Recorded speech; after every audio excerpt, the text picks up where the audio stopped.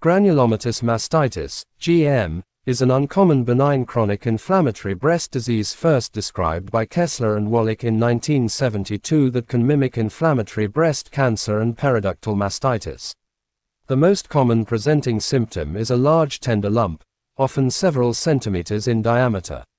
Often this is associated with overlying skin changes of erythema and ulceration. Sinuses can develop, with discharge from the lesions. The cause may be the autoimmune process, infection, a chemical reaction associated with oral contraceptive pills, or even lactation. Granulomatous mastitis is an episodic breast disease mostly affecting premenopausal women.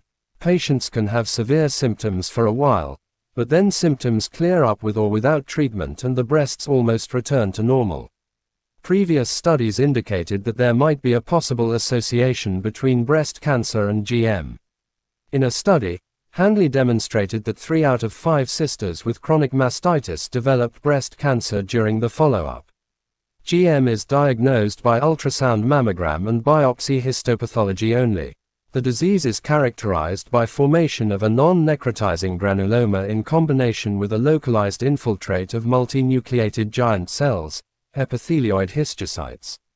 Depending on the clinical presentation, patients may appropriately be initially managed with antibiotics, attempted incision and drainage, biopsy, or excision.